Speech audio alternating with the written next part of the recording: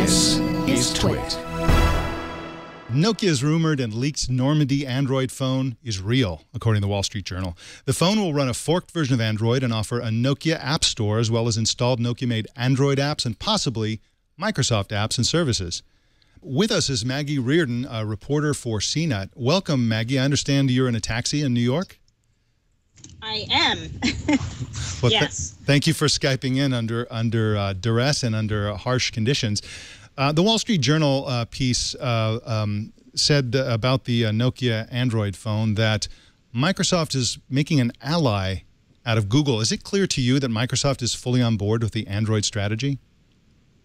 Well, I don't know if it's so much the Android strategy as much as this is a cheaper way for Nokia to build low-cost phones. And I think that, you know, the strategy looks very similar to what Amazon has done with the Kindle. So I don't think that it's really Microsoft getting in bed here with Google at all. Yeah, so some of the articles seem to indicate that this is something that is a slap in the face for Microsoft, and others, including the Wall Street Journal, suggested that Microsoft was completely behind it. The argument is that Windows Phone, Microsoft's own Windows Phone operating system, can't really run on the really low-end phones that Nokia would like to make. Is that your understanding?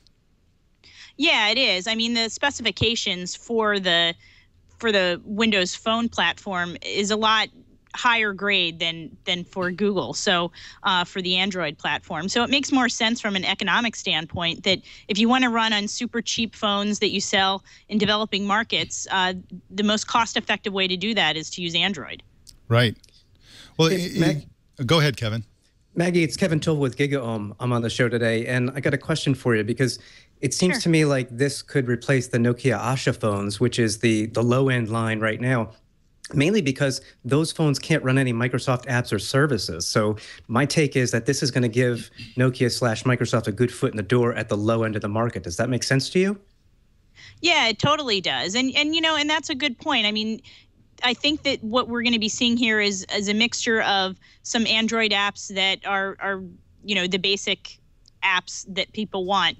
And also, we're going to probably see some apps that are specifically developed for this device, which probably are going to look a lot like the apps that are developed for the Microsoft platform.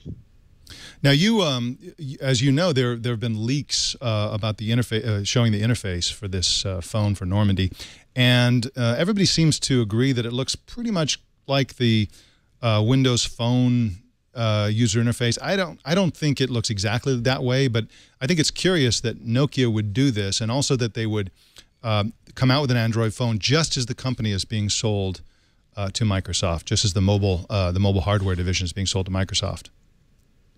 Well, I mean, I think, you know, I'm not sure if this was the optimal timing for them, but I think when when you're in a market and you need to address that market and do what you've got to do, I mean, you've just got to do it, right? I mean, it takes a while to actually come out with the designs for these products and to develop them. So I don't think that it was really intentional that this is coming out, you know, just as the deal is closing. I think it's more out of necessity.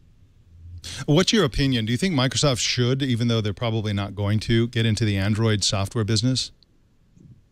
Well, I mean, I think that, you know, this makes sense from an economic standpoint, right? I mean, you know, as we discussed already, the reference designs for Android are much cheaper. It's much cheaper to build phones on Android than it is on the Windows Phone platform. So when you're addressing the very low end of the market, I mean, these margins are you know, paper thin here. So, you know, every penny counts, and I think it's a smart strategy. I mean, I'm not sure if it's going to work.